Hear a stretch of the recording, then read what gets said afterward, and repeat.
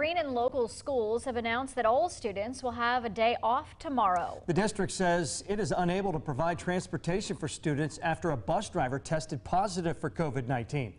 2 News reporter Kiana Deichis is live outside of Greenon Elementary after speaking with school officials about what's next. Kiana? Well, Brooke and John, I spoke with a spokesperson at the school who says that as we speak right now, they are inside meeting to try and figure out what the rest of the week will look like for students here. At the same time, they are also in the process of contact tracing their entire transportation staff.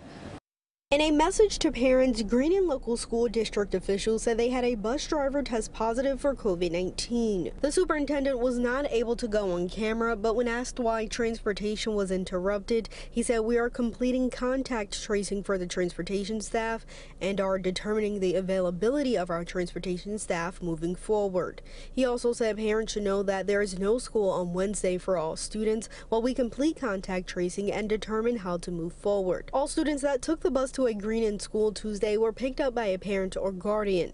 Students who attend school at another district but use Greenon's transportation were still bused home. The superintendent said, "We will let our families know Wednesday how we will proceed.